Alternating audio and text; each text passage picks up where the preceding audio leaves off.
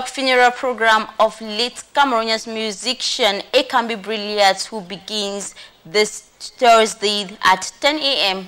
with the removal of corpse at the Lakantini Hospital in Douala, and of course the removal of corpse will be followed by a mass service at the St. Peter and Paul Cathedral of Douala.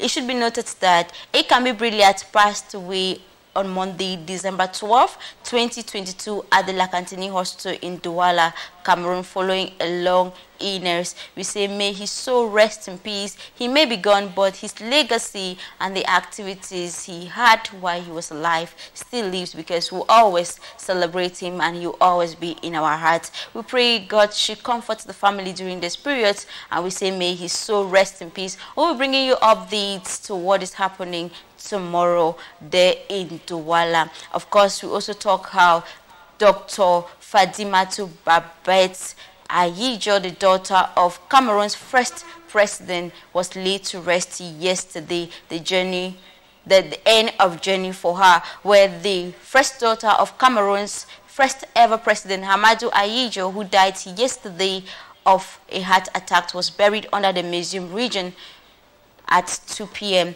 where Dr. Fatimatu Babette Ahidjo was buried between her two parents at Dakar Museum Cemetery in Senegal.